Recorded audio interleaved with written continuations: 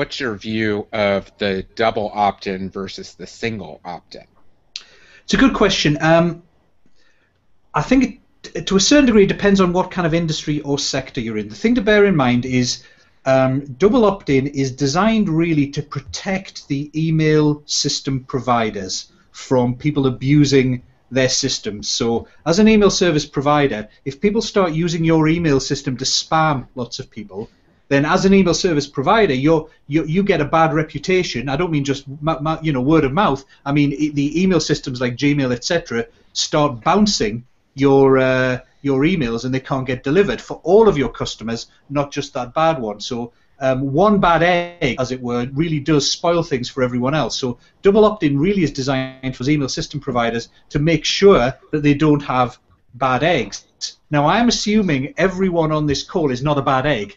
Everyone listening is not going to spam their subscribers. So very often you find that if you just do single opt-in, it actually works better. You get more subscribers. Double opt-in, some people say, oh yeah, because they've had to jump a hurdle, you get better subscribers. But the thing to bear in mind is, with single opt-in, you get those better subscribers anyway, because they didn't know they were going to get a second thing. Nobody goes, oh, it's only single opt-in, I'm not going to opt in, I want it to be double opt-in just to jump over that hurdle. So you will get more subscribers with single opt-in. They'll be the same subscribers you get with double opt-in, plus a few more. Some of the email system providers will show you tests where they have seen better email deliverability and opens and clicks from double opt-in lists with single opt-in lists, but that's because they've looked system-wide, and the people who tend to use single opt-in, if you are a spammer, you're just going to use a single opt-in list.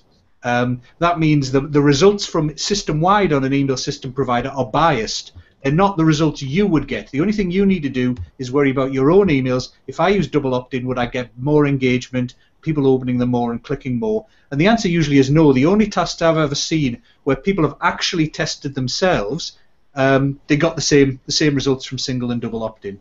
Now, you may have seen some different results, so that's fine, but I just go with single opt-in. I've never had a problem with it.